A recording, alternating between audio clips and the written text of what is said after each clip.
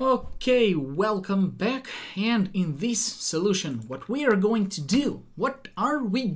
do is to find the next day, right?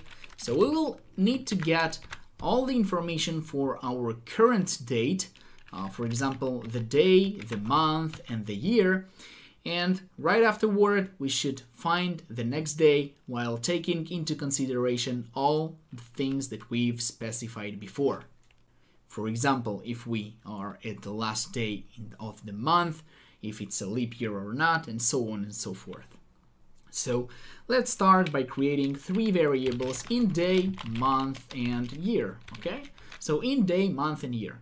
And also we will specify int leap year equals to 0, okay? So day, month, year, and leap year equals to 0, which is simple default, okay, that I will use for this video, some default that says the year is not leap. Otherwise, if we will change it, it will be like not 0. We'll specify that it's a leap year, okay, for example. So let's just start getting all the information. Enter the day, okay, or enter day, and in this case, enter the day. We will use it to read the day, so scanf %d and store it inside variable day, okay? And the same we are going to do also for the month, right? Oops, sorry. About the month and about the year, okay? So month and year. And one thing that I want to mention here in this video, guys, is that once again, you see that I don't use only presentations. I use like hands-on with you guys to solve different exercises, and sometimes it takes us a little bit more time, but I think this step-by-step tutorial that I go with you together is it's really worth it, because from my experience a lot of students prefer this way of teaching, and I hope that you too. Anyway, let's get back to business, and let's use here the ampersand of month and the ampersand of year, okay? Awesome. So enter day, enter month, and enter year. And now what should we do? What should we basically do, and what will be our next move? So what I suggest is simply to, first of all, let's find if a given year is leap or not, okay, or not leap. So how can we do it? We can simply use the following conditions that we had, but what I will do is simply to kind of let's say if we are interested in a leap year, the only thing that is going to interest us is if a given month is simply February, right? Because otherwise we don't care if the year is leap or not. So let's say if month equals to, what is it? It's 2, right? Because if it's February, and also if the year is leap. So if, let's say, year modulo, I just want to summarize all of the conditions that we've used in the previous video to one condition. So if year can be divided by 4 without a remainder, and also the year can be divided by 100, okay, with some remainder, or basically the year cannot be divided by 100 without a remainder, or the year can be divided by 400 without a remainder, okay? So that's just the formal conditions that we've used in our previous video. So let's just make sure that everything works okay. So year divided by 4 without a remainder, and also either the year cannot be divided by 100, okay, or a year can be divided by 400. So okay, so if it can be divided by 4 without a remainder, and also either of these conditions seems to be true. So hopefully, guys, make sure that you check out this condition if I've done it for 100% okay, because this exercise is not all about it, but still anyway, just make sure you check me out. Maybe I have some small mistake here, I'm not sure about it. So if so, I will of course update the content in some description below. But until then, let's simply proceed. So leap year equals to 1, and that means that the year is, what is it? It's leap. Okay, so awesome. So now all that remains to do is simply to move 1 day further. So day plus equals to 1. So we simply use day equals to the previous day plus 1. Okay. Whew. So now we need to take into consideration a lot of options. And these options basically are based on the month, right? We previously used some exercise with months just to get the number of the month and to print the name of the month. And we used switch case option. So probably here it will be also a good idea. Let's use switch case on month, okay? And switch case on month, because we know there may be months with a lot of different days. So we know that if we are going to use, for example, the first month, right? So it's case 1, it's January. It may be case 3, which is March, case 5, and that's basically, guys, some information that I'm taking from the calendar, and I can see which days have, you know, like 31 days, and which days, which months have 30 days, and which have 31. So it will be case 7. Okay, I'm not inventing here anything. Okay, so I'm simply writing the conditions. So case 10 and case, what is it, December? Yeah, it's December. So case 12. So if month equals to 1, or month equals to 3, or month equals to 5, and so on, if that's the case, we will check if day after it was incremented is less or equals to 31. And if that's the case, that's okay. That means we do not have to move 1 month further. Okay, so break. And in this case, we know that that's okay. Awesome. So we know it about these days.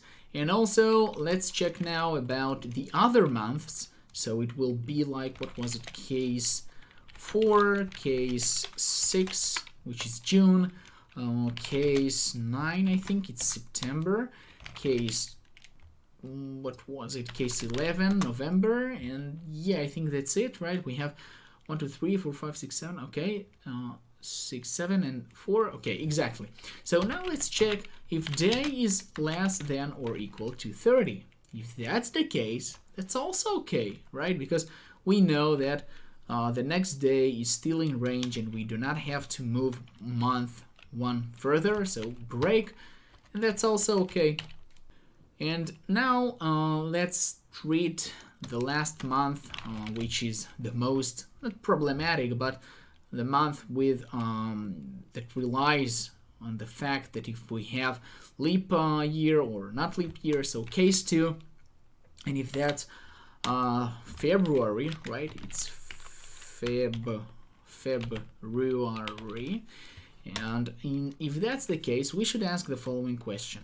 If day is less than or equals to 29, but it's a leap year, let's say leap year equals to 1, then that's okay, that's okay. But if we know that it's not a leap year, okay, so let's do break, okay, and else if we will say that day is less than or equal to 28, which is also okay, we'll also use break. Okay, so simply what we are doing in these switch cases is just to take into account all the necessary information for us to work with the days, where we don't have to move month, neither month nor year 1 ahead.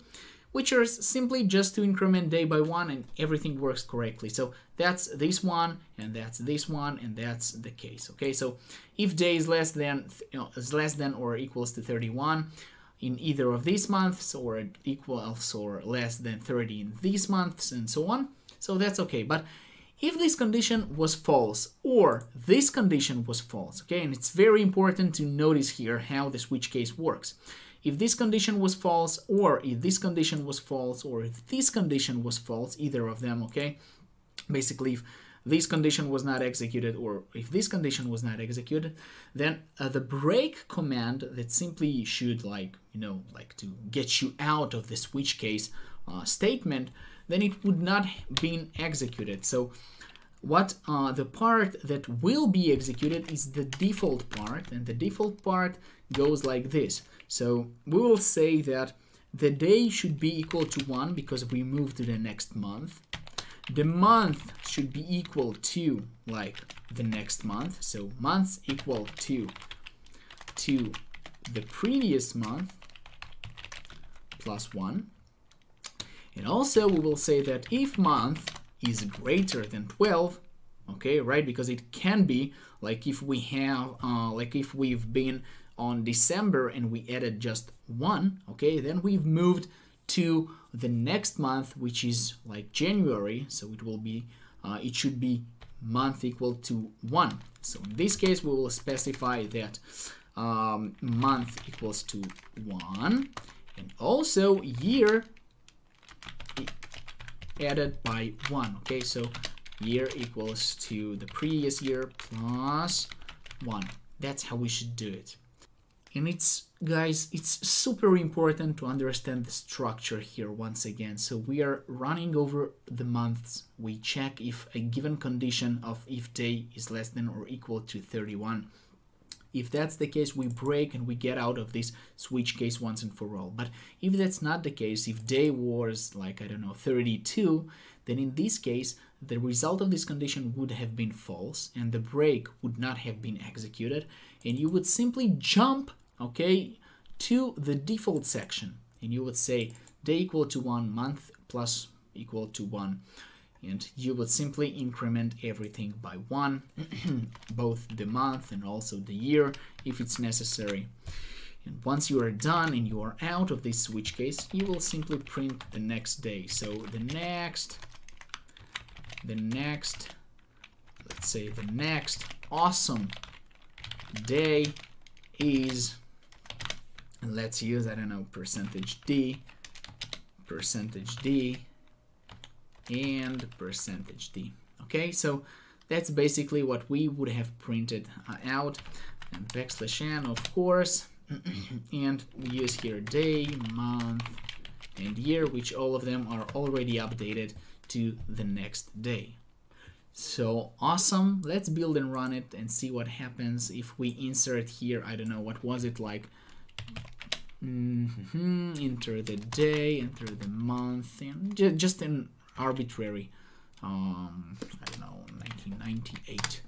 So the next awesome day is 26. Well, okay, awesome. But if we will have a leap year, let's say 28 to February 2020. So the next day is 29 of February 2020. Awesome, guys. So I think this program works perfect even if we take like 28 February 2019, which is not a leap year. So the next day is the 1st of March 2019. So awesome. Awesome, guys. Still, if you have any questions about this exercise, it was not so easy. It was kind of difficult. Feel free to ask me. And yeah, hopefully you like the video and you like the solution and you feel like you're getting more confident and you're developing real programs that may find the next day based on a given day, which is already showing your progress. So let me know if you like this video, if you like the course so far, if you like the way of teaching. Your review really matters and it keeps me motivated for creating you additional content and additional courses. So thank you so much for watching. Have a great day and I will see you in the next videos, of course. Until then, My name is Vlad, this is Alpha Tech, and I will see you guys. Bye!